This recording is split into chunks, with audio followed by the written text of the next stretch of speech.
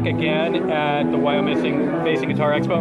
I'm here with LH McCurdy Instruments, and so we're going to go over through some of the instruments they have, and these actually look really cool. Hello bass brothers, my name is Leslie McCurdy, LH McCurdy Basses. I have a couple of instruments here to show you.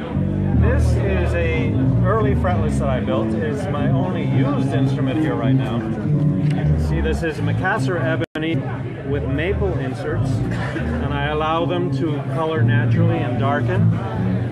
This is a redwood top, which has a very beautiful patina, if you want to call it that, as you move it along. Shines.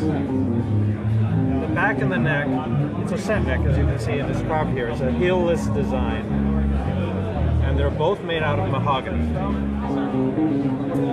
This also has a detuner, and the previous owner added a badass bridge, which he, well, it's what he wanted, so that's what we put on. And he found it for us, actually, and there it is. Very beautiful. This one here is a 5-string. This is spalted maple top, tortoise pickguard, and here you can see the mahogany back quite clearly. Oh wow! You know, Guys, look at that neck. yeah, mahogany back.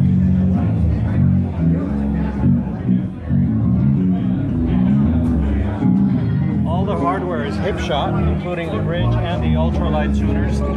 This one is string through because it was ordered as such, but I'm here to tell you that it makes no significant difference in sound. Yeah. If anything, it weakens the string. So I probably shouldn't tell people that, but this bridge has the option also of going straight through. And the pickups are thunderbuckers. They're made by a gentleman in Oregon, and you can go to Thunderbucker Ranch.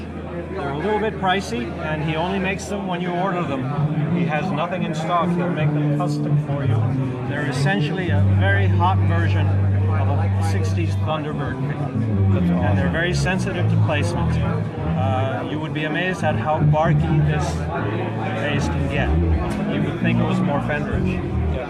And over here, I have basically my standard design. It's called a broadside. Again, maple top, mahogany back and neck.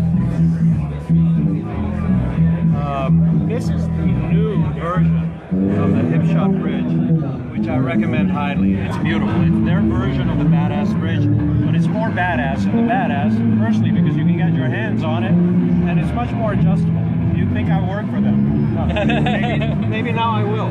I have a single stacked knob, tone and volume. They're all passive. Now, if you want a preamp, that can always be done. If you want two pickups, that can also be done. But my preference is simplicity. If I would have thought of it earlier, I would have called myself a distiller of basses as opposed to a maker of basses. And here you see the joint. Set neck joint, heel-less design. You can go right up. You can see. You can go way past. Full reach. That's beautiful. And also my tendency is not to use screws for the pickguards. Yeah. I put them on just like an acoustic pickguard, the same kind of adhesive. Less holes in the body, simplicity. Again, distilling the instrument to its essence. And I make a volute right here. This is a scarf joint to strengthen it, and I also put the volute in there to strengthen it even more. That should not break ever, unless you do something really stupid, which bass players never do, of course. We're not drummers. That's awesome. Forgive me, buddies. No worries. So anyway, that's the long and short of it. I'm in New York. LH McCurdy Basses, lhmccurdybasses.com, and just contact me and see if we can do anything for you. I'd be happy to just talk, and if you're in the area, you can always come up and have some coffee or a beer. Awesome. All right? Thank you. All right, guys. How'd I do?